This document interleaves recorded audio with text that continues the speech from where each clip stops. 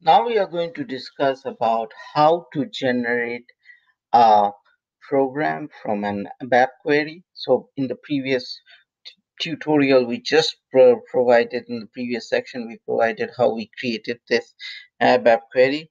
Now to generate it is pretty easy. You go to edit. So first of all, you are in this section. Okay, so let's go back and we go to SQVI.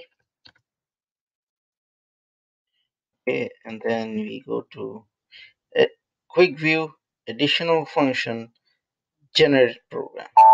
So the moment we do that, the program gets generated. Now you say, where is the program name? I don't know.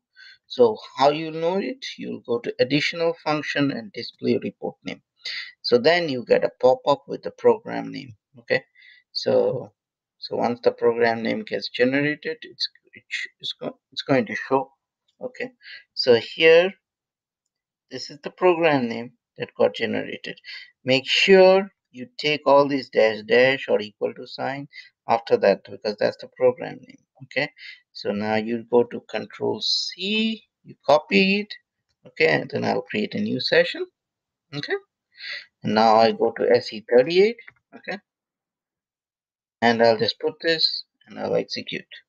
Guess what? I got my program name. So you can easily use this and create a new transaction code, or you can give it to another person so that you can use your query.